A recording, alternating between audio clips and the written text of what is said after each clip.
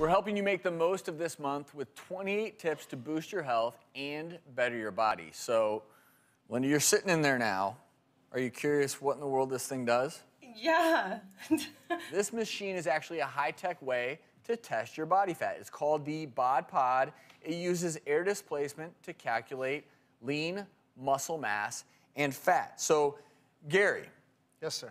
This is very funky. I was in it earlier, a little bit claustrophobic, but it's very accurate. Absolutely. It's a technologically advanced and accurate body fat testing method available. And how long does it take? It takes just a few moments. So what do you think?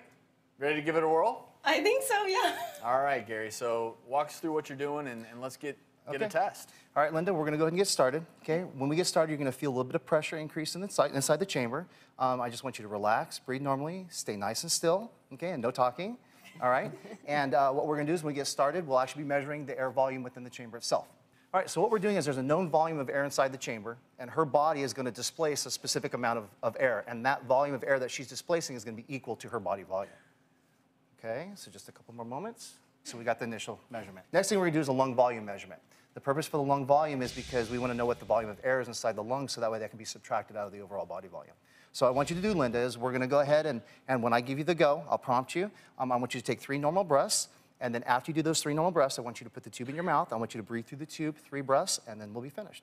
Okay, go ahead, start 3 breaths, not without the tube first. 3 normal relaxed breaths, perfect. Okay, now 3 breaths in the tube. Okay, excellent. All right, we're finished. And drum roll, please.